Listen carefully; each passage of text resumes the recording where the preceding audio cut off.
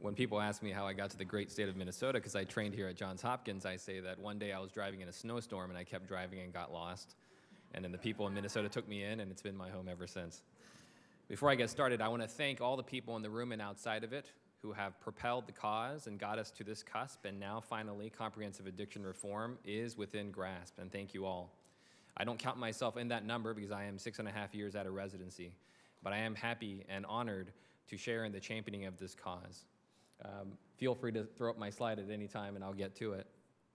One of the reasons that we're here, though, let's face it, is because of the prescription drug crisis, which then bore the heroin crisis that we're still facing today. And the numbers are staggering, the deaths are heartbreaking, but there are other facts. There have been disenfranchised communities that have been struggling with heroin use for decades, and they didn't get the attention from our country until the numbers got bigger.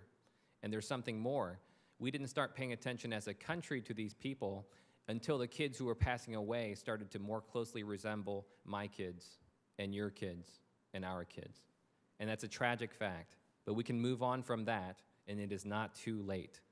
So we must act swiftly and decisively to honor the lives of people who could not get the help they deserved, and we need to move swiftly because these problems are now in our homes, in our living rooms, on our streets, in our neighborhoods. At Hazelden, we've had a 300% increase in the number of young people coming in for opioid addiction just in the past 5 or 6 years. At any one time now, you'll see 40 to 50% of the clientele addicted to heroin and all the other collateral damage, teen pregnancies, neonatal intensive care units for babies who are born, hepatitis C, sex trafficking, and I can go on and on. We have been humble, and rightfully so, and it was an easy decision to make in changing our treatment philosophy. It's well said that sometimes the only criteria for going to, say, an AA meeting is a desire to be sober, but we had to evolve that philosophy. We had to look people in the eye to say, we will meet you where you are. You don't have to have a desire to be sober, but if you're willing to have a conversation, we will meet you, and we will win you over with our compassion and our values and our commitment to your life.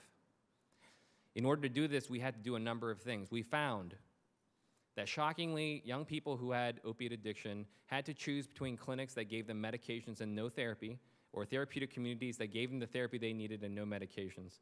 And we vowed to give them both because they deserve both. They deserve the best of all worlds. That meant that we used medications that were life-saving and kept young people engaged, and we have the results to prove that it's working. But it also meant that we had to adopt evidence-based modalities like motivational interviewing, which believes in the humanism and potential of these individuals to pursue their values if they see things on a level playing field. And we have done that, and we currently train our people. But there's more that needs to be done. It is true that when you say evidence-based practice, we're all assuming that it is more effective than it actually is, but the results really aren't as good as we want. The solution, though, isn't just coming up with a new medication or a new different therapy manual. The solution is making a different kind of investment. So my one treatment recommendation is one of orientation and perspective, because that is the most important. And that's what I'm talking about in this graph. In this graph, you see that most people get addicted between their mid-teens and early adulthood. Imagine this was a social problem of any other magnitude that affected America and was a health crisis. If you knew that this was the age group that it got affected, where would you deploy your resources? Now contrast that with what we do in addiction. So I say scientifically that addiction is a developmental disorder first. That is not to say that other people of other age groups do not get addicted or don't need help. It is simply a matter of fact. Addiction is a developmental disorder. Let's consider what this means. Our infrastructure, everything from our payment model to how we allocate resources, is contingent upon tertiary care. We wait for kids to cross over a tripwire, a line in the sand, and then we divvy them up into how much they've used and what symptoms they have. And we say mild, medium, or spicy substance use disorder, and then we treat them. And then the second the parents can breathe and take a deep breath, we cut off all resources. We don't treat any other chronic illness in this manner. If you saw a teenager who was morbidly obese, you would be concerned about the metabolic issues they would have, maybe decades later, but you would act imperatively now. But we don't have an infrastructure. Everything from the payment system to how we treat the kids, it's a major problem for us. That's what a developmental model means. So on the front end, we must recognize that there are risk factors and trajectories that people have, genetic, individual, environmental, and we need to address these in early intervention. That's the best kind of treatment. But risks also apply on the back end. Sober colleges, sober schools, communities, ways to get people plugged in that people have talked about today. If you treat somebody for a heart attack and they get out of the hospital, they're not going to exercise automatically. It doesn't mean that they're all of a sudden going to take care of themselves. So risks stay with people even after they are temporarily sober, and that's the dilemma we have. So on the front end, there's an issue, and on the back end, there's an issue. You might be shocked by this, but we have a lot of data on risk factors. My colleagues at the University of Pittsburgh have developed a tool called the Transmission Liability Index.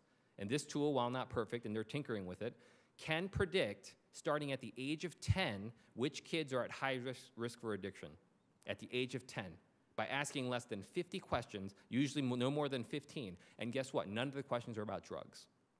We have that ability, we have that science to intervene in a different way now. The back end is also important, and I'll conclude with this.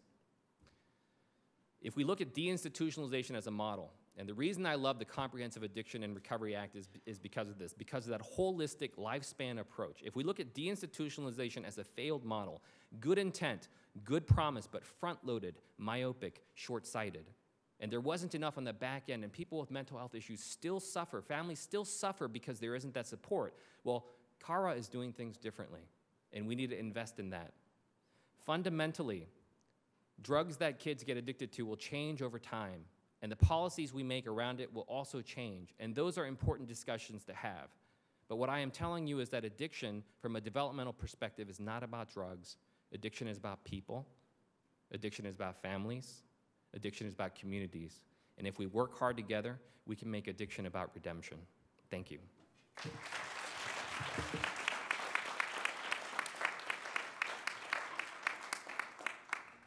Thank you, Dr. Lee. And now, A.J. Sinercio, who's Vice President of Young People in Recovery. Come on up.